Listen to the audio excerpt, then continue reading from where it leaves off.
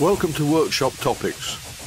I'm going to try one of these. It is a Proxxon bench drill model TBM220. More powerful than the small mini-mott motor tools, but much less brutal than my pillar drill in the main workshop.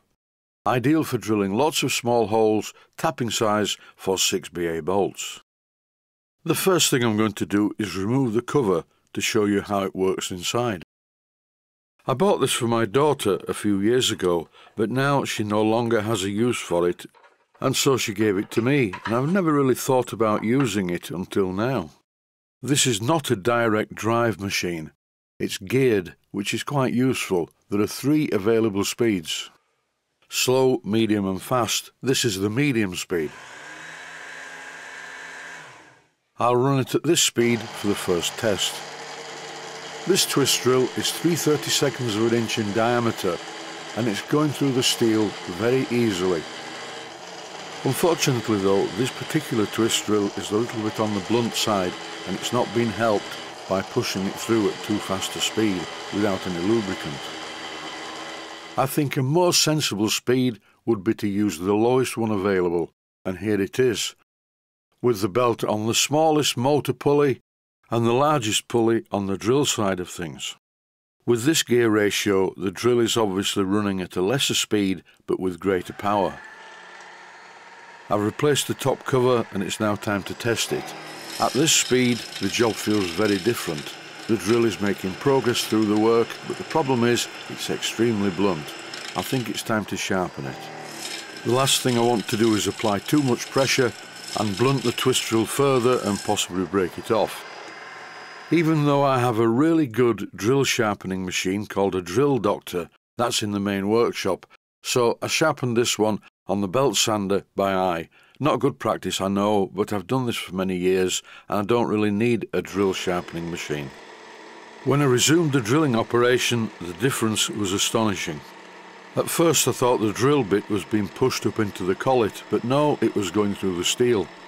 I also noticed that it required a lot less pressure on the lever to make this happen. If you've been following the series about making a Blackgate Sweet Pea locomotive, you will realise what I'm making. These are the crossheads. This is a bit of an experimental dummy run. I'm not actually going to use these crossheads because I cut the blocks to the size of the originals rather than to the drawing. And with both of the plates Loctited to their respective block, I know that this job is a big fail right from the start, but I will carry on regardless to let me make this video. This is a very nerve-wracking job. So far, a big slot's been milled down the middle of the block, and that's bad enough. I'll have to do that again on a new piece of steel. The problem is though, at any time, if the drill bit snaps off in any of the holes, that is bad and the part is scrap. And once it comes to the threading part of this, using a 6BA tap, that's really going to be nerve-wracking because it's very easy to snap a tap off in the hole, particularly a small one. With this job you need to be firm but delicate at the same time, and this is quite difficult to achieve sometimes. I'd like to mention, by the way, that this is a very short video. I can only show so many things about drilling holes in a piece of metal. This clip clearly illustrates that the block is too small for the cover plate, and after drilling the holes I can clearly see the impression of the thread on the outside. And at this side, the top is far too big for the block. Okay, so this is underneath. I could use some JB weld and bodge it, but I'm not going to do that.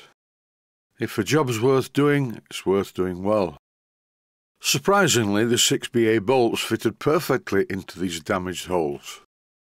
But that's not the point. I cannot live with a job like this at all. The holes are very close to the edge on the top cover plates, and having the block too small was never going to end well.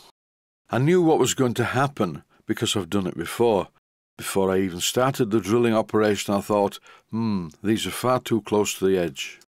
But then I thought, well, it will make a good video if I continue as though I'm finishing the part and then show how really bad it is. Because don't forget, mainly I make tutorials. It's better for me to make the mistake for a raw beginner to make the mistake and get put off the hobby for life. That's it for this one. Stay safe, stay healthy. Thanks for watching, and I hope you found it useful. I'm going to cut another pair of blocks to the right size and machine the slot down the centre, but that's in another episode. Please take the time to visit my Mainsteam Models website and click on the section of the website that says Video Playlists. And by doing that, you can find other videos that you may like to watch. And by using the playlists, you can actually watch the videos back to back.